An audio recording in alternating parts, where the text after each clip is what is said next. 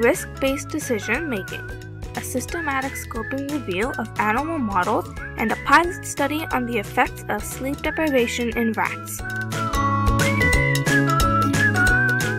In this presentation, our goal is to offer you a quick summary of the research and conclusions.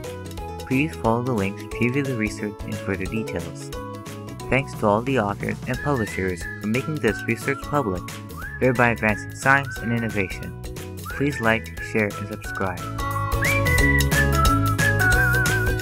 Animals, including humans, frequently make decisions involving risk or uncertainty.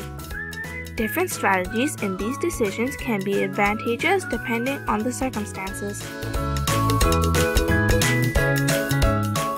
Short sleep duration seems to be associated with more risky decisions in humans. Animal models for risk-based decision-making can increase mechanistic understanding, but very little data is available concerning the effects of sleep.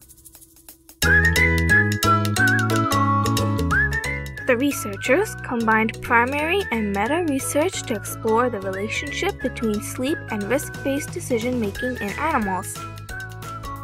Their first objective was to create an overview of the available animal models for risky decision-making.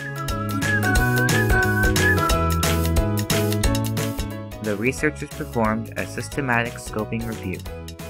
Their searches in PubMed and PsycInfo retrieved 712 references, of which 235 were included. Animal models for risk-based decision-making have been described for rodents, non-human primates, birds, pigs, and honeybees. The team discussed task designs and model validity. The second objective was to apply this knowledge to perform a pilot study on the effect of sleep deprivation.